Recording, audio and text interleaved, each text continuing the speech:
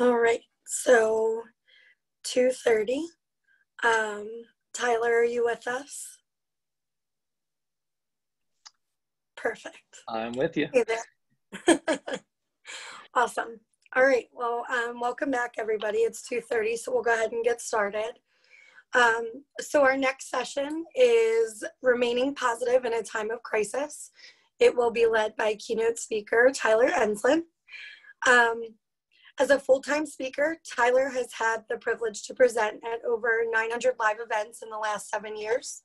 From the age of 17, when he started his first successful business, he realized that his favorite part of any day at work was helping people. That principle took on new meaning in 2012 when Tyler joined a national training company where he soon became a top salesperson and eventually went on to hold positions of regional and national director. In January of 2018, he launched Tyler Enslin International, where he works full-time at his mission, providing lively, engaging, and practical keynotes to audiences across the country.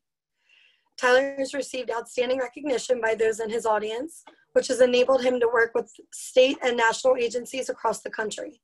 From Fortune 500 companies and large organizations like Johns Hopkins, Sinclair Broadcast Group, and Johnson & Johnson, to hundreds of smaller groups, Tyler rarely passes on an opportunity to get his message across. Welcome, Tyler. Thanks, Amanda. Thanks for that nice intro. And I like your background there. That was a tough Monday night, but yeah, we don't want to talk about it. We'll leave it. Speaking of crises, we'll leave that one alone for a second. So welcome to everyone, and it's nice to be here with you. I definitely wish we could be doing this in person, but it's nice to see a good turnout, and happy that we're able to do this event virtually. So the title of this program, as Amanda mentioned, is Remaining Positive in Times of Crisis. As you can probably gather from that title, this was written specifically in response to the pandemic and the crisis that's ensued that we've all been dealing with in different ways for the past 6 months or so. So the goal here was to give you some simple principles and techniques that can help you to navigate this crisis as we go through whatever form it takes going forward. Also, we know that not all crises that we face are major worldwide pandemics. Sometimes we face crises of a more personal nature or on a smaller scale. So the principles that we're going to share today can help whatever the challenges are that you face. 3 main areas of the program before we dive in. Number 1, we're going to talk about some keys to help you manage mindset effectively and to stay positive and deal with stress, which is something that a lot of us are facing heightened levels of. Number 2, we'll talk about specific habits that you can engage in that can help you to remain productive and positive during these tough times.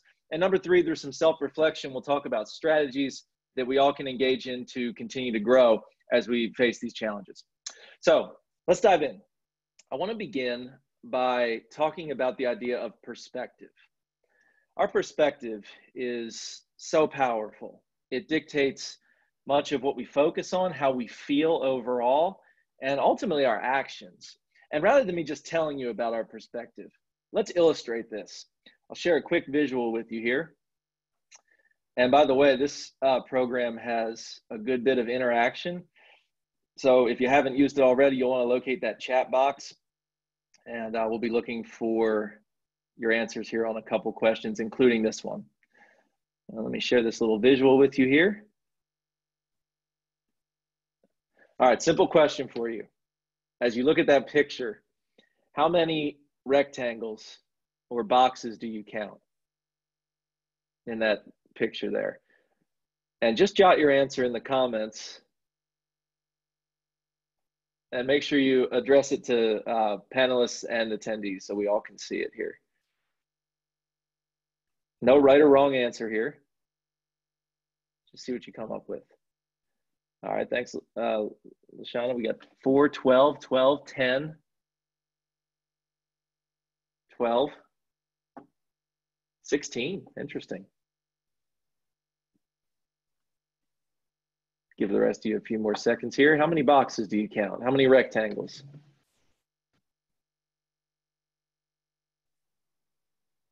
Oh, come on. I know there's more than 5 of us that counted. There we go. 14? Thanks, Chris. 12, Catherine, thank you.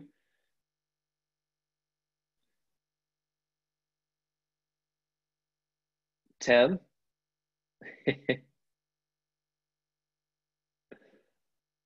Another 4. All right, so I count, let's see. Oh, we got a couple more. A 6, another 4, 12, 10. Now they're rolling in. All right, so Melvin says he's dizzy.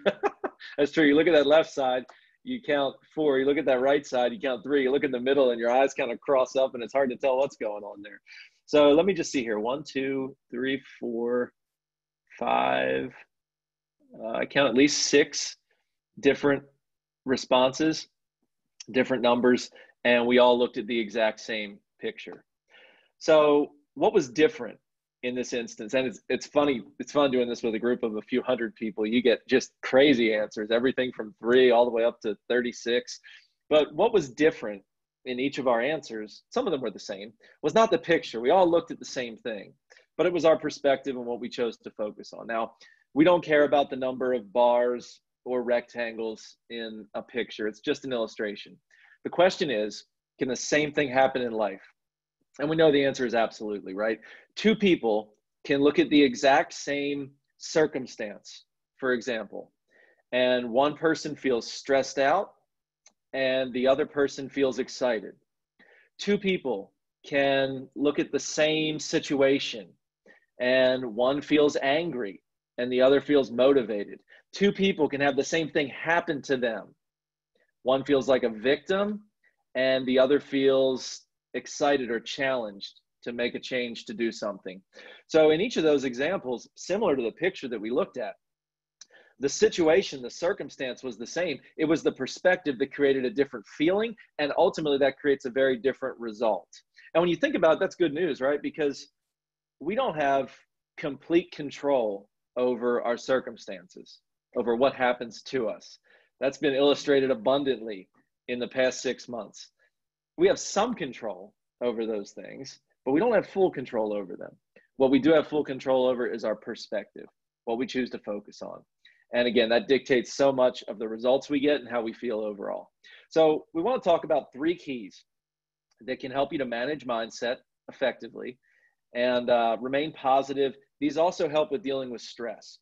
I'm not sure if you all have the option to download this, but if you have the handout, this is a nice outline to follow along and take some notes if you want to print it out, and you'll find the 3 keys there right at our starting point. So 3 simple things to manage mindset and stay focused. Number 1, and this is at the beginning of maintaining a positive mindset during tough times. Number 1, manage your input sources. Manage your input sources. So this is, as we alluded to, exceptionally important when we face an abundance of bad news and a lot of negativity, which many of us are right now. This idea basically says that all of our input, okay, everything, all the information that enters or goes into our brains affects our output. What we do, how we feel overall, even, what we achieve when we're facing tough times.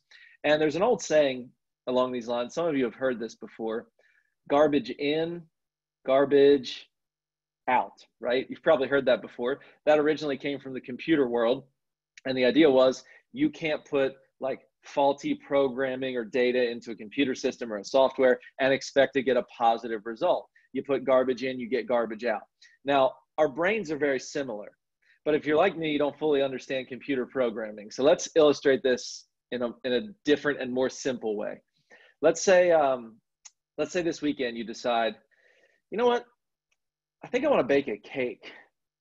Gosh, I've been craving just like a good homemade cake. So Saturday morning comes around, you get all your stuff out to bake your cake. You get your mixing bowl and your cake pan and all that stuff out. And you walk over to your garbage can and you pull out like some old used napkins and throw that in the bowl. Coffee grounds, that goes in the bowl. Hey, chicken bones, let me throw that in there too. Eggshells and orange peel. You mix it all together, throw it in your cake pan in the oven, 350 for 30 minutes. Half an hour later, what do you have? You have a baked pan of garbage, right? You put garbage in and you got garbage out. Now that is so simple when it comes to an example like that, right? I mean, if you saw someone do that, excuse me, you would say, hey, clearly this is your first time making a cake. That's not how it works. If you want to get a good result, you have to put the right ingredients in to get a cake. You can't just put a bunch of trash in a pan and expect something positive. And yet, often, as simple as that is, in a physical example like this, it's what we allow happen to ourselves mentally. Is our brains, we let them get filled with garbage or negative information, so to speak, and then get frustrated because it's a challenge to remain positive and deal with stress. So as we said at the outset of this, this first key, this is at the very beginning of keeping a positive, focused mindset during tough times, because much of the news and information available to us is negative.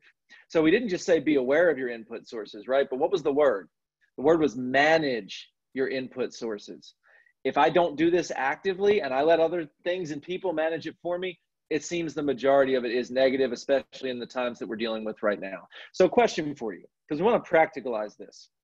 As you think about, and maybe you can jot your answers in the comments here, as you think about major input sources that we have, like where we go to get information, what are some that you can think of? Where do we get our information from? Where does a lot of our input come from? What are some of the major input sources that you can think of?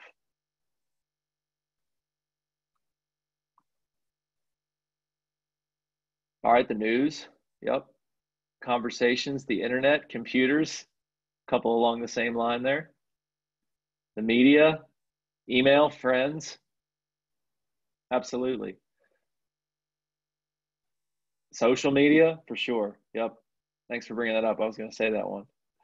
I think you actually hit on the major areas that I identify for myself when it comes to input sources. Melvin says media, internet, Fox, CNN. Yep. And those last two, you'll get a vastly different story depending on which one you watch. Interesting to think about. So when I think about my input sources, I think about four major things: what I read, what I watch, what I listen to, and the last one, who I spend the most time with. What I watch, what I read, what I listen to, who I spend time with. Those four things, to me, are the most major, and you hit on all of them in your examples, thank you, the most major input sources that we receive information from. So, question for you, and no one can answer this except you. This is a self-reflective question. But I have to ask myself, what negative input sources do I currently have? And could I limit or eliminate them? Simple question. I'll say it again because it's important. What negative input sources do I currently have? And could I limit or eliminate them? Now, we use those two words, right? Limit or eliminate, because sometimes you can't completely get rid of the negative input sources. For example, some of you here in the comments, several of you mentioned the news. We might think, well, I need to know what's going on, even though a lot of it's negative. I need to know what's happening in the world. Okay, that's fine. I might not be able to eliminate that input source, but could I limit it? If right now I watch the news at, I don't know, 12, 5, and 11, I don't know what time the news is on, but if that's close, if I watch it 3 times a day, could I limit that to once a day? Or if I get my news through some website or social media, could I limit the amount of times that I check that? If there's maybe a certain group that you really enjoy on Facebook, but a lot of the content that comes from that group is really negative or really politically charged and it stresses you out, I'm not saying you have to stop going there, stop visiting it, but could I limit it? Instead of checking it 14 times a day, could I limit myself to once or twice a day? Small changes in this regard can make a big difference in our overall mindset. And there's a positive side to it too. So a second question, reflective question to think about. What positive input sources do I currently have? And can I increase my exposure to those things? What positive input sources do I currently have? And can I increase my exposure to those things? So a lot of us mentioned people, or several of you mentioned people, right? Conversations, friends. Maybe you have some people in your life, people you spend time with, either virtually or in person. And when you spend time with them, you just feel better. Maybe they make you laugh, or they motivate you to be more productive, motivate you to want to do more. Can I increase my exposure to those people? We talked about social media and the internet in sort of a negative light, but those things can be positive as well. Is there maybe a podcast that you really enjoy, or vice versa, a group on Facebook that's really positive, that makes you feel better when you check it out? Can I spend more time, give myself more exposure to some of those things that can help me out? So this is really simple, this first key to managing mindset. But again, it is at the beginning of maintaining a positive perspective, and you have to actively manage your input sources when we're facing tough times like we are now. Otherwise, the majority of them usually end up being negative. Let's go to our second key to managing mindset. Number 2, focus on what you can control. Focus on what you can control. Now, I'm not telling you anything new here. The problem is similar to the first step that we talked about. When we face major challenges, like a lot of us are now, in, just in life in general, but also within our industries, it can be really easy to become obsessed over things that we have little to no control over. In fact, this is happening to a lot of people right now in their personal lives. Let me just give you a couple of examples of things that I've noticed people are focused on, thinking about, and I'll use the word again, obsessing over. Right now, people, and this is just from conversations, what I've noticed, people are thinking, man, what if I've noticed that the COVID numbers are consistently starting to go up in the US? What if this is the second wave that everybody's talking about? I mean, colder weather's coming. We've been hearing about this for 6 months. What if we have to go back into lockdown again? I don't know if I can deal with that. I mean, honestly, I don't know if the economy can deal with that. Speaking of the economy, what about this stimulus that we've been hearing about for several months now? What if that doesn't happen? What are the industries going to do that need that money? What about the people? What about the 30 million people who are unemployed still, or whatever the number is right now? Oh, what about, I read this recently, that the tremendous amount of government debt that's being taken on around the world to finance the economic recoveries, it could actually crash the world financial system in the future, and currencies could be worth nothing. What if that happens? What if I'll stop there. I don't know about you, but I'm getting stressed out just thinking about that stuff. And yet, this is what a lot of people are focusing the majority of their thought and attention on right now. And it's natural. I'm not saying, it's unnatural to focus on those things. They're being paraded in front of us constantly. So here's the problem. When I focus too much on what I can't control, I start to lose power over the things that I can control. I'm going to say that again because that's really important. When I focus too much on what I can't control, I start to lose power over the things that I can control. So to illustrate this, in a physical sense, like visually speaking, when it comes to focus, you and I can only focus on one thing at a time, right? Our eyes can't look off in 2 different directions and focus on 2 things at once. They can only look at one thing. To illustrate this, and some of you may have done this before. If you have, just bear with me, but just do a quick exercise with me. Take your left hand and put it out in front of your face, about, say, I don't know, 1.5 feet. Just kind of stretch your left hand out like this.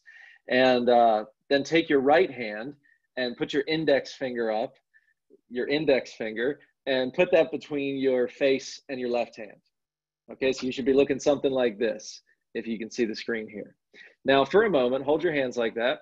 And for a moment, just focus on your left hand, the one that's further out.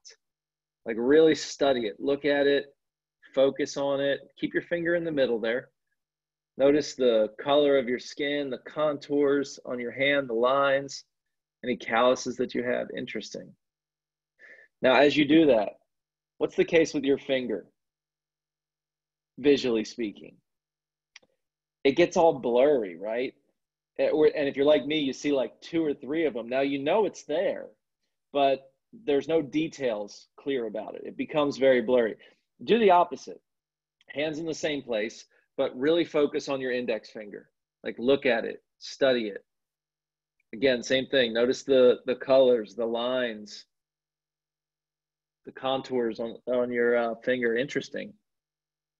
See some stuff on my index finger I never noticed before. As you do that, what's the case with your hand and everything else in the background? It becomes blurry, right? Now, you're still aware that it's there, but it's not as clear. The same thing happens with what we choose to focus our attention on. When you focus too much on things that we can't control, major issues that we have no impact over, those things become clear. You start to understand the details of them.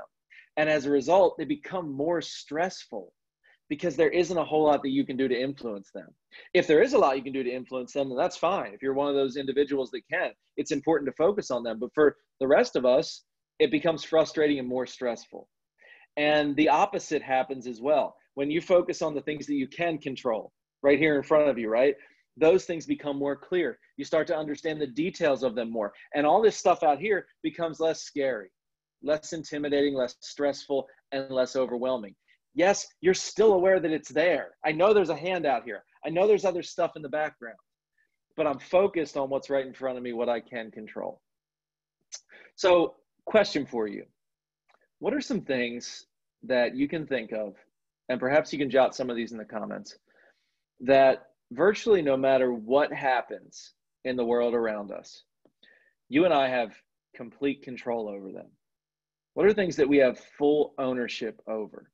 We've been reminded recently of some things that we don't have complete control over, but what are some things that you can think of that you and I have complete control over virtually no matter what happens around us?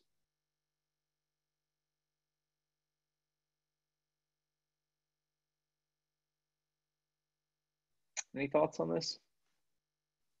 Well, here we go. What I eat, yep. Our attitude, our state of mind, who I vote for. It's amazing how worked up people are about the election, understandably, right? But it's like, okay, what can you control about that?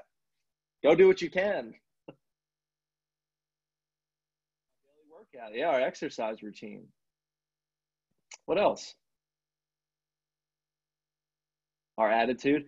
And thanks for mentioning that, Kalita, our health, but that's not a guarantee, right? So when you think about something like health, we don't have complete control over the levels of health that we have, but we can also look at ourselves and and say, I can do everything possible to stay healthy. So we have control over the actions that we take in relation to our health.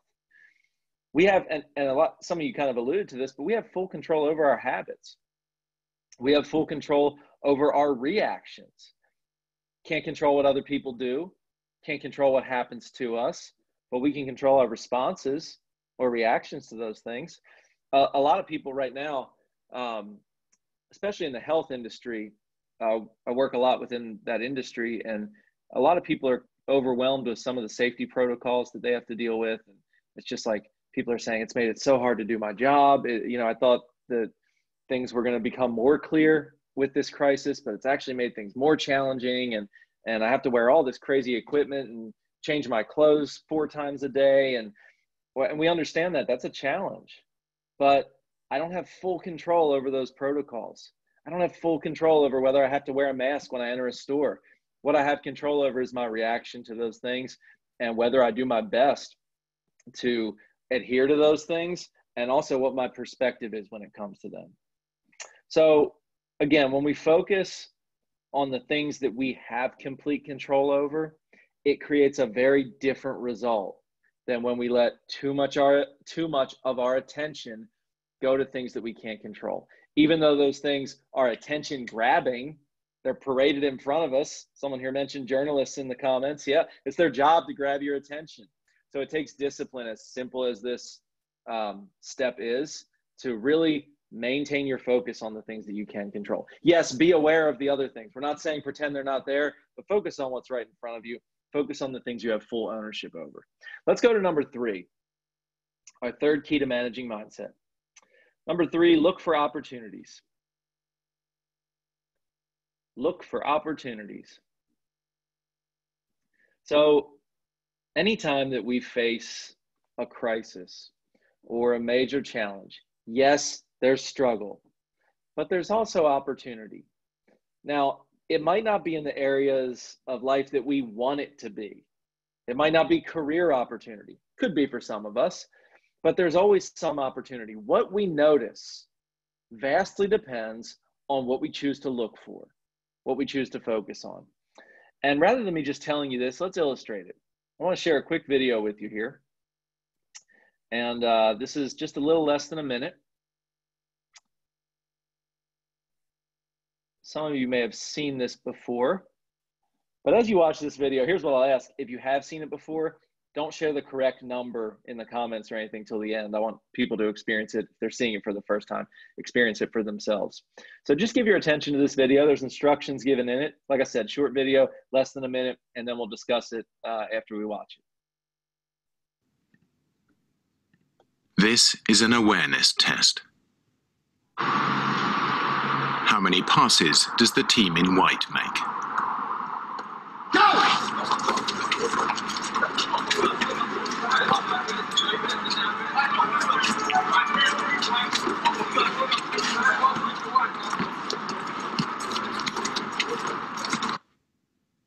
The answer is 13. But did you see the moonwalking bear?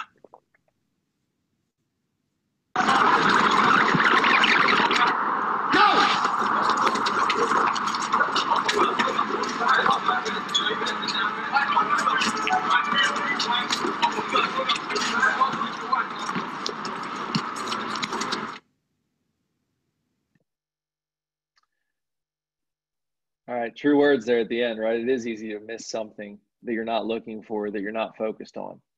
So if, it's two sides to this, right? If you've never seen this before, this video, you probably completely missed the moonwalking bear that came through the middle the first time through. If you have seen this before, there's a good chance that you had no idea how many passes happened, because the whole time you're waiting for that moonwalking bear to come through the middle of the screen, and that's what you're focused on. That's what you're looking for. Or there's one similar, I think, with a gorilla. So if you've seen that, you're like, when's the weird thing going to happen? When's it going to come through? Each experience, each perspective dictates what we see. Now, we don't care about moonwalking bears or basketball passes in real life. How does this apply to our third mindset key that we're talking about here? Well, it's the same right now with what you're focused on in life. If I look for the problems right now that our world's facing, as we've alluded to already, you'll find them, and you'll find them in abundance. If I look for the opportunities, I can find them as well. Again, they might not be in the areas of life that we prefer them to be. They might not be the opportunities that we wanted when we thought about our goals for 2020, but there is opportunity. So, question for you. If I were to ask you, what's one opportunity that's come from this whole crisis? What would you say? And we don't want to in any way minimize the seriousness of what's happening. There's major health concerns. Our industries have been impacted, most of us in a negative way. But if you had to think of one positive, one opportunity in any area of life that's come from this crisis, what would it be? And actually, let's see how many we can come up with here.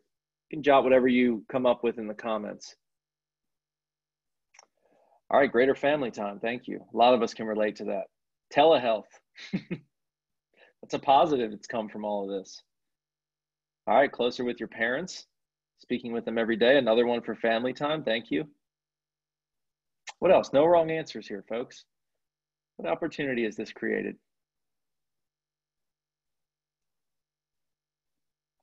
Family time and me time. Appreciate that.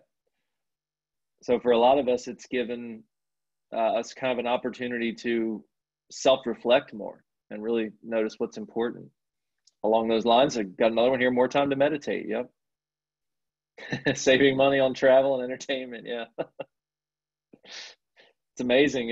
Even if you're back to doing some of those things now, 3 months of restaurants, malls being closed, I mean, everything being shut down, no vacations, saving money. Perfected my banana bread recipe. Thanks for sharing that. A lot of us have taken up cooking or baking in this time. Learned to cut my own hair and look great. Can't beat that. All right, we got more hair and more cooking.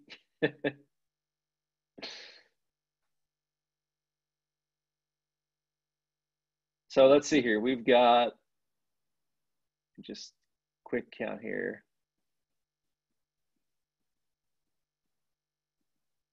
About 13, 14 responses just in a minute or two of opportunities that have come from this crisis. Again, if you think back to January, when you set your goals for the year, if you wrote them down or if you thought about what you'd like to achieve this year, probably a lot of those things are on hold until further notice. Some of them have been canceled. But like we said before, we don't have complete control over those things. We have control on what we focus on now and what opportunities we find. Thanks, Kathy. Give my skin a break, no makeup. So it's funny when you really focus, we kind of laugh at some of these, but when you really focus on the opportunities, they're there and they're there in abundance. You might have to look a little harder than normal, but we can find them. And it's interesting. It's always good to look for opportunities, but especially when you think about crises or major negative events that occur, it seems like when things like this happen, it tends to shape a generation or a group of people, right? You think about like worldwide negative events, the world wars, for example, that those shaped a generation of people. The Great Depression shaped a group of people. Even the Great Recession that we all experienced a decade ago or so, right? That shaped the way a lot of us manage our finances, how we run our businesses. So there's a very good chance that 10 years from now, we're going to look back on this crisis and it's going to shape, it's already shaped some things, right? But it's going to shape probably multiple aspects of our life. Which side of that we end up on depends a lot on what we focus on and look for right now. So a little side point here along these lines of looking for opportunity is when tough times come, the people, the organizations, the companies that find the opportunity are usually those that are flexible, open-minded, and creative. So to the extent possible for you and I, can I look for opportunities, not just what things can I get from this, but how can I, and some of you have done this already, I know it's been a necessity to keep doing a lot of our jobs. How can I get creative? How can I be open-minded, flexible, so that I can not only identify the opportunities, but take advantage of them? Those who are rigid during challenging times such as this often, unfortunately, end up getting left behind. So this third key is really important, right? Focus on opportunities. The problems are there. If you look for them, you'll see them in abundance. The opportunities there too. Which one I see depends vastly on which one I decide to look for. So these three keys to managing mindset. Again, manage your input sources, focus on what you can control, and look for opportunities. They're simple. The question is not, do I know these? We all know them. We've heard them before. The question is, if I look at myself honestly, how am I doing in regards to each one of these areas? Is there room for me to make some small adjustments? Have I become obsessed with things I can't control over? Or sorry, that I don't have control over? What about my input sources? Am I focused on opportunities? Making some small changes in one or all three of these keys can make a major difference in our overall mindset and ultimately our results. Let's talk about some habits that can help you to stay both positive and productive as we navigate these tough times. And if you're following along the handout, this is page 2 here. We've got 4 habits that we're going to discuss to stay positive and productive. Habit number 1, and this one has been really impactful to me personally. I think of all the things in this training, this has probably helped me the most. Habit number 1 is called practiced gratitude. Practiced gratitude. Some of you have heard this before. What is practiced gratitude? Well, it's basically defined in the word. It's the deliberate act or practice of thinking of things, focusing on things that you're grateful for, that you're thankful for. And there's a lot of ways to do this. I know people who keep what's called a gratitude journal. Oh, I just got the message that you were not provided the handout. Okay, sorry about that. So disregard the stuff I said about the handout then. Anyway, practicing gratitude, right? There's people who keep a gratitude journal. They wake up every morning before they start their day. They write down a list of things that they're thankful for. There's people I know that try to once a week send just a random email or text message to someone thanking them for a way that they helped them out, even if it was from the past. That's a good way to practice gratitude. Some people just think about things they're thankful for. The way I do this every day for about 10 years now, coming up on 10 years, a little less, before I start work or before I start my day, I force myself to say out loud 10 simple things that I'm thankful for. Try to make 3 of them new each day. Otherwise, you can just say the same 10 things over and over again. It becomes repetitive, right? But that is such a simple habit. Literally takes 60 to 90 seconds a day. I always used to do it on my drive to work. Don't have one of them now, working from home, but still I do it before I start work, right? It takes very little time. What's it do for your brain? It frames it not only to be positive and focused, but also to be productive. I think about it this way. If I were to ask each one of you, raise your hand if you have at least one problem in your life that you're currently facing. How many hands will we get? All of them, right? Some of you, that's your hands gone. Some of you put up 2 hands. If I were to ask you, hey, raise your hand if you have at least one thing you're thankful for currently in your life. How many hands would go up? All of them, right? We all have both. The question is, which one am I focused on? And it can be really easy to focus on the problems. For example, how many of us have that friend that you're almost like afraid to ask them how they're doing, because you know that half an hour later, what will you still be doing? You'll still be listening, right? They've created this problem mentality and it's snowballed. It's not that they're a bad person. It's just what they choose to focus on. The opposite can happen if I focus on things that I'm thankful for. So we talk about this, right? And some people say, well, okay, I understand that, that's probably a good habit to engage in, and it can probably help you in the moment to be positive. But what about overall? I mean, I can't sit around and practice gratitude all the time. How does it impact my overall day or my overall life? There was a study done a couple years ago by Miami University. And this is really interesting. You can Google this if you want and read it for yourself. But they took 3 groups. The study was done on practiced gratitude. They took 3 groups of 411 people each. Interesting number. I don't know why it worked out that way. But 3 large groups of people. And they did this study over the course of 10 weeks. Okay. The first group, 411 people, they said every day for 10 weeks, we want you to take a couple minutes and write about your problems. They gave them a little journal to write in. They said, just write down problems that you're facing, problems that may come up, things that you're currently dealing with. That was it. That was their assignment. The second group, same time constraints, same 10 weeks, same journal, same couple of minutes, but they told them just write about your life in general. Can be good, can be bad, no constraints on what you write about, just write about things that are going on in your life. Third group, same number, 411 people, same time constraints, same 10 weeks, same couple minutes, but they had them practice gratitude every day. They said, here's this little journal every day, write down things that you're thankful for a couple minutes. At the end of 10 weeks, they looked at multiple aspects of these groups' lives. So first of all, this is interesting. There wasn't a major difference between the group that wrote about their problems and the group that wrote about their life in general. Maybe a lot of people in that second group ended up writing about their problems, because that was what was forward in their brains. But there were major differences in multiple areas of life between the group that practiced gratitude every day and the other 2 groups. First of all, and you'd expect this, the group that practiced gratitude reported feeling overall more positive than the other 2 groups. Okay, like we said, that's to be expected. But they also were further along on their goals, both personal and professional, than the other 2 groups. They'd taken more action, made more progress on those things. They looked at their physical health. They counted the number of doctor's visits and illnesses that were reported in the 3 groups. The group that practiced gratitude had drastically less doctor's visits, reports of physical illness. Their vitals, such as blood pressure, were lower. They reported less stress, healthier sleep patterns.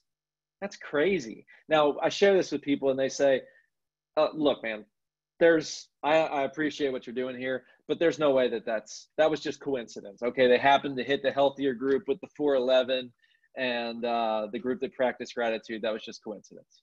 Okay, that's fine. We'll give you that. Here's what I will say. I can guarantee nothing bad will happen to you from practicing gratitude.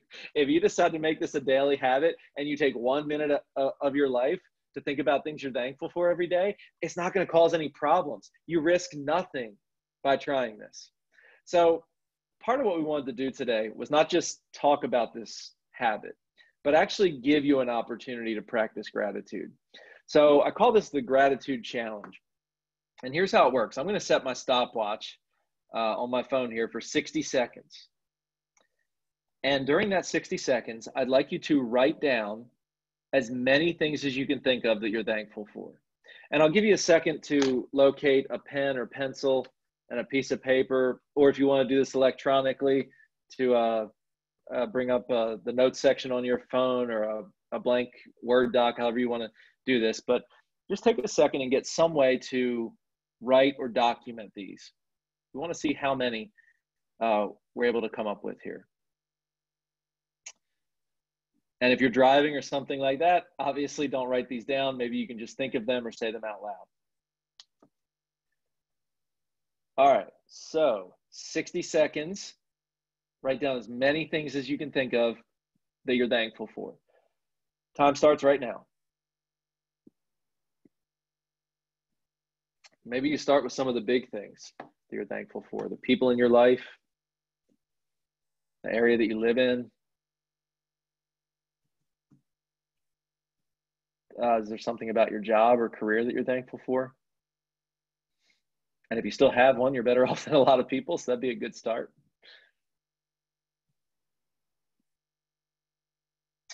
What about your health are you thankful for? It's another major thing.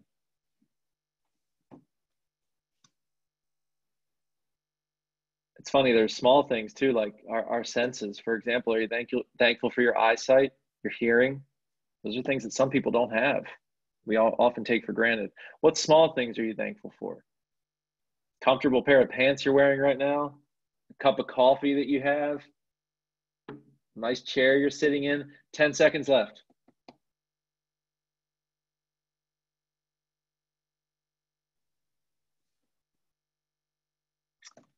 All right, time is up.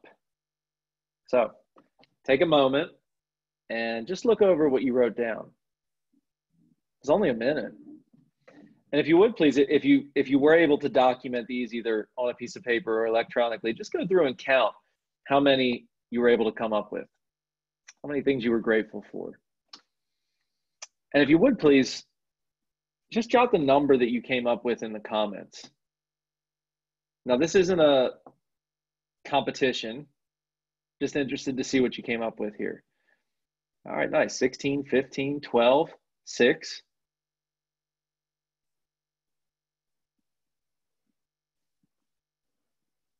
10. Everybody kind of right in that range there. Another 16, nice. Again, like we said, it's not a competition. One person could write 25 and say, wow, that was really meaningful to me because I was able to come up with so many. And then another person could just have, 3 or 4 during that minute and say, well, I didn't come up with a lot, but the ones that I came up with were really important to me. And so that was a positive thing. Question for you. After doing this exercise, and again, this was short, sweet, timed, right? Very to the point. After doing this exercise, how do you feel? No wrong answers. How do you feel? The first word that might come to mind is, well, I feel grateful. That's sort of a given. But how else? Maybe we can get a few comments on this one. How do you feel after practicing gratitude for just 60 seconds?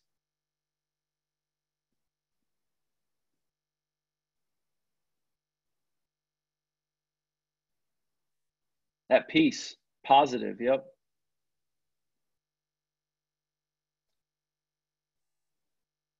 One of the words that comes to my mind when I practice gratitude is, that's actually what I was just going to say, Kathy, relaxed. and content. Clear mind, nice. Feel good, another mention of peace there. So let's circle back to the University of Miami study that we cited. What if, instead of practicing gratitude, we had said, okay, guys, 60 seconds, write down all your problems. Every problem you can think of that you're currently facing, problems that you might face, stuff that hasn't even happened yet. Just write it down. Come up with this list. How would, excuse me, how would you probably feel? Stressed out, overwhelmed, anxious are words that come to mind. And yet often that's where our brains go if we don't force them to focus on the things we're grateful for. Again, this is a very simple habit. It's literally one of the easiest things that we can do on a daily basis to manage mindset and stay positive and productive. So I challenge you to give this a try for 7 days. You don't have to do it written. You can if you want, but it could just be taking a minute each day and thinking about what you're grateful for. If you still are driving or commuting to work, use that time to set, like that's when I normally do it in over the past 10 years is when I'm driving to work. I just say, oh, let me take a minute and say out loud 10 things that I'm thankful for. I challenge you to try that for a week, 7 days. Okay, whether you do it in the morning, the end of the day, whatever it is. If after 7 days you hate it and you think it's stupid, you never have to do it again. But if you like it, make it a daily habit. I started doing this as a 7-day challenge almost a decade ago. I'm still doing it every day. It's a great way to manage mindset and stay focused and productive. Habit number 2, create meaningful goals. Create meaningful goals. So unfortunately, when we face challenging times, our goals can sometimes be the first thing to go.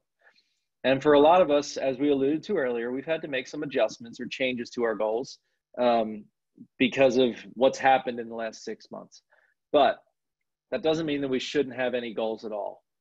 In fact, sometimes we think that, man, I'm already dealing with a lot of stress. And if I have more goals, that's going to put more stress on me than I'm currently experiencing. Actually, the opposite is true, depending on the nature of the goals. And for those of you that wrote this step down or remember it, we didn't just say create goals, but what was the word? The word was meaningful goals.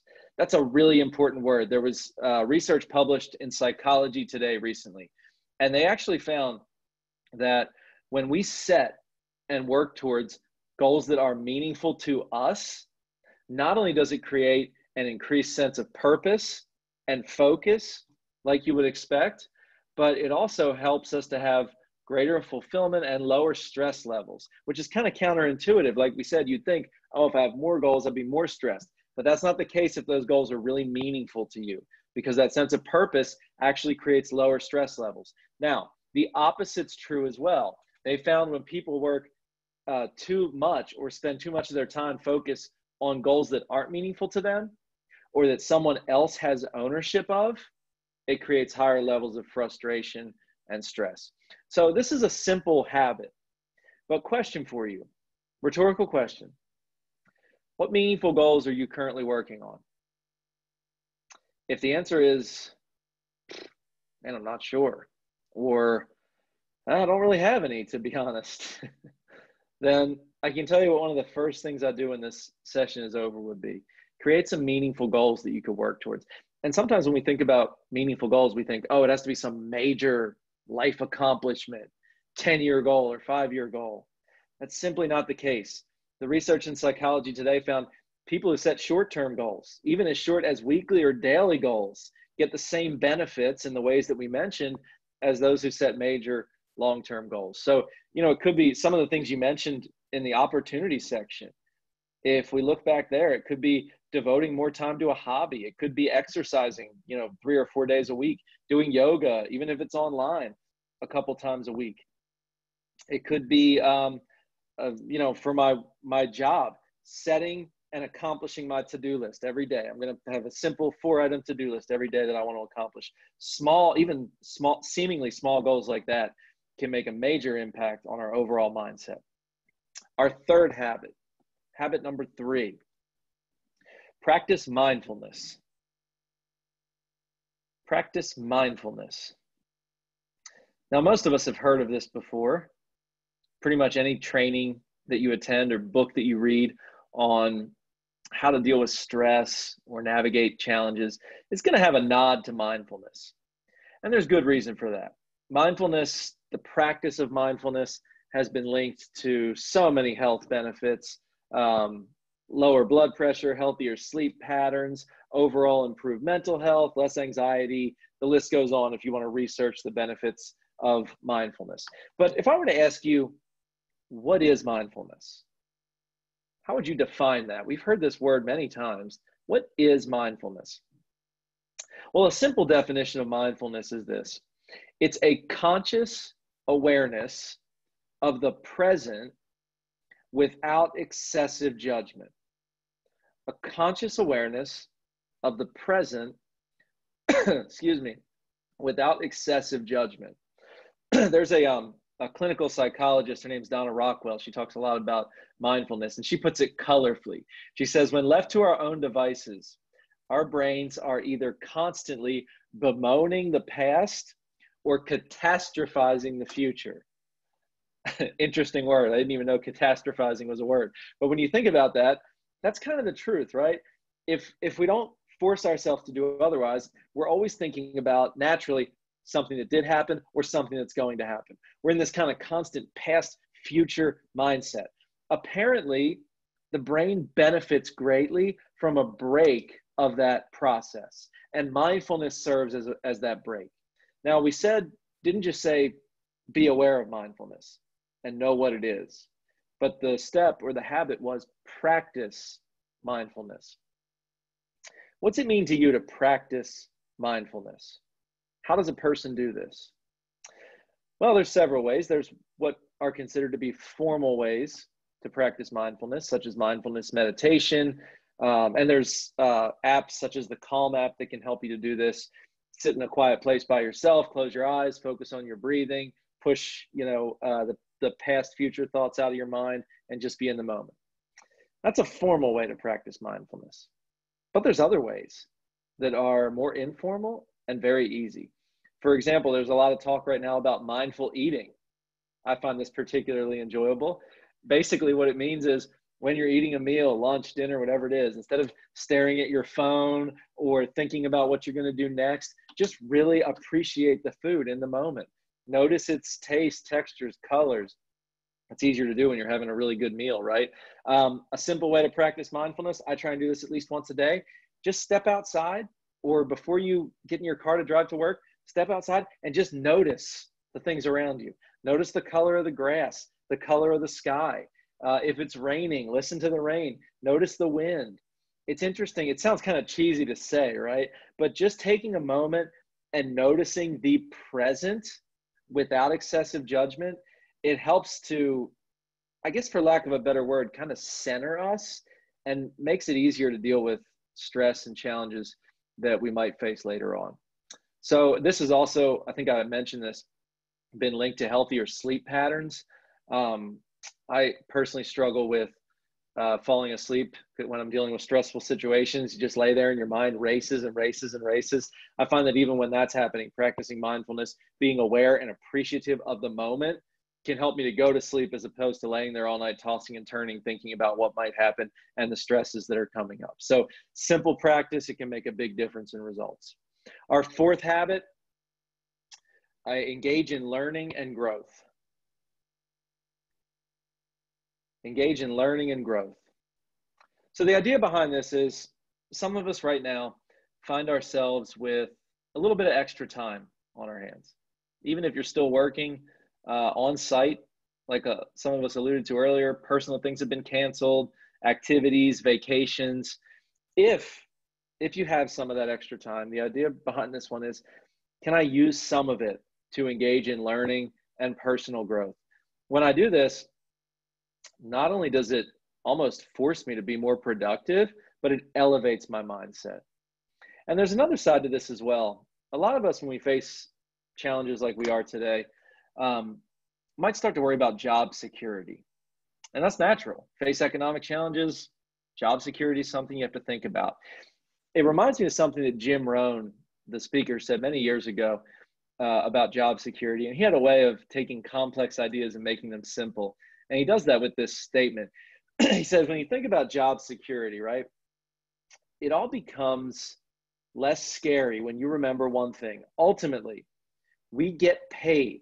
Our jobs exist because of one thing and one thing only: the value that we create, the value that we bring to our companies, our organizations, our clients, our patients, whoever it is that you deal with. When you remember that, we get paid for the value that we create, that we bring, it makes everything a little more simple. And he said, look, cease to provide value, eventually you'll cease to have a job. And the opposite is true as well. Find ways to provide more and more and more value, and eventually you'll have a better job than you currently have. So learning and growth is at the core of that. Question for you. How many books does the average American read per year? Most recent number I could find is 4, according to Pew Research. So 1 there. I think 38% of Americans read 0. They say, look, after my last formal year of education, never read another book. The average is 4. How many books does the average Fortune 500 CEO read per year? Between 50 and 60. Jen got it. Nice job. Isn't that crazy? The average American reads, the average Fortune 500 CEO reads between 50 and 60. Now, we're talking about bringing value to your organizations. Those people, those men and women, maybe you say, oh, some of them aren't valuable people. Okay, that could be true. But to their organizations, they're valuable. They run some of the largest companies in the world. So we see that learning and growth is at the core of creating more value. Now, I'm not saying that you have to read 60 books a year or anything like that. But as I think about this last habit, if I look at myself honestly, is there opportunity for me to improve personally in this regard? If I haven't read a business or personal development book, or a book that will help me with a skill that I want to grow in or improve upon, if I haven't read one of those in a year or 2 years, or maybe I've never read one, could I try to read 1 or 2 before the year's over? If I read 4 last year, could I try to read 8 this year? By doing that, and by the way, it doesn't just have to be books. It's an easy metric to measure because it's easy for a survey like the ones we just talked about. But it could be podcasts, online education, reading articles that help you out, working with someone who you consider to be a mentor who can educate you, looking for opportunities to learn and grow during these tough times. It can help us to be more secure in our jobs and businesses, at least to the extent possible. And it also elevates our mindset and helps us to be more productive. So as you think about these 4 habits that we discussed, similar to the mindset pieces, I probably didn't tell you anything new.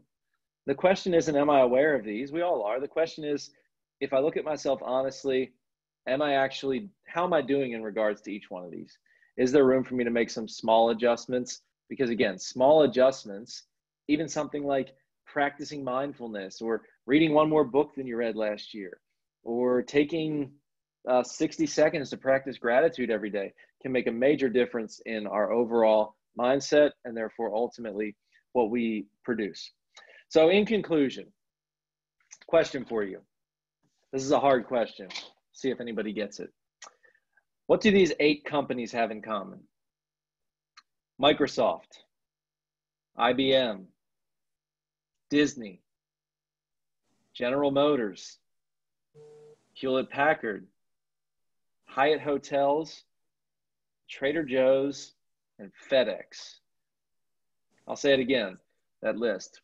8 companies: Microsoft, IBM, Disney, General Motors, Hewlett-Packard, Hyatt Hotels, Trader Joe's, and FedEx. What do they have in common? All publicly traded companies. I believe that's correct. What else?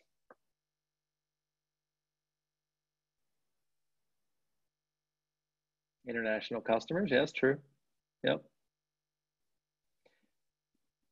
Each one of these, I've done this program about 20 times. I've had one person get this answer correct so far. Each one of these companies was started during a major economic recession or depression. Interesting. I never knew that till I was reading an article in Business Insider recently. Each one of those companies was started either during a major economic recession or depression. What do these 7 companies have in common? This one should be easy. Circuit City, Washington Mutual, Tower Records, Compaq Computers, Blockbuster, Radio Shack, Lehman Brothers. All of you are correct. Bankrupt, out of business, they don't exist anymore. So, and all of them actually went out of business either during or as a direct result of a major economic recession. So what do we learn from this? When we face tough times economically, there's companies, there's organizations that don't make it. There's those that just survive and get to the other side, which sometimes is good. That's all you can do. But then there's those that actually grow through the crisis, through the challenge, and come out stronger on the other side. It's the same way with people. There's people when we face crises that just don't make it through. We don't necessarily mean physically, right? But they don't make it, emotionally or financially, whatever it is. Then there's those that just survive, get to the other side. And then there's those that use it as an opportunity to grow and actually come out stronger when the crisis is over. So I hope that from today's training, you can take just a few small adjustments that can help you not only to survive this crisis, get through to the other side, that's part of it, but also to continue to grow and hopefully come out of it stronger. Thank you guys very much for your time and appreciate all your comments and participation. Thank you, Tyler. That was really interesting. I know I took a lot away from it. And what a great way to end the day. So as we bring things to a close after 2 more great sessions today, just want to thank everyone for their time and participation and joining us for the 50th annual Fall Conference. A big thank you to our sponsors and to all of our wonderful speakers. Make sure you check out social media and our website. We are on LinkedIn if you're not following us already for upcoming events. The registration for the Women in Leadership event is open, so be sure to register. And last but not least, don't forget to mark your calendars for Rocky Gap next year. Thank you, everybody, and have a great day.